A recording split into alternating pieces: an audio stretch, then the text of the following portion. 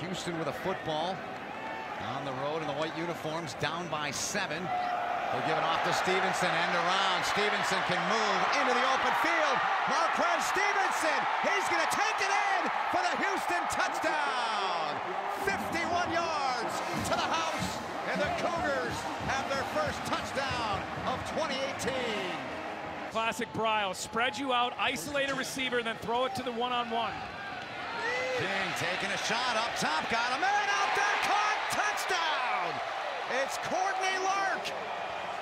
Courtney Lark with a 40-yard touchdown as he beat Justin Bickham that time. Throughout the game, anytime they get single coverage like up at the top, you know that you have a receiver that can get by him. Here's King, got plenty of time, got all day, taking a shot, got him in wide open, drops that one in the hands of Marquez Stevenson, and he scores again. And Houston's got the lead.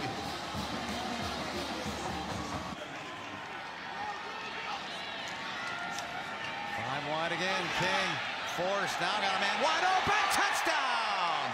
Second touchdown catch of the day for Lark, this one an 18-yarder.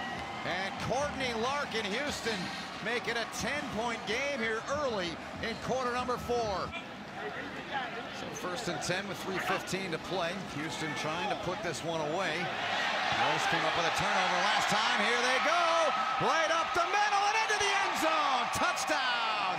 Patrick Carr drives it right in to the end zone. A 37-yard run. And Houston's up 44-27. And Williams, and they call on Carr to come in and get it done in the end. Drove it right into the end zone. He did.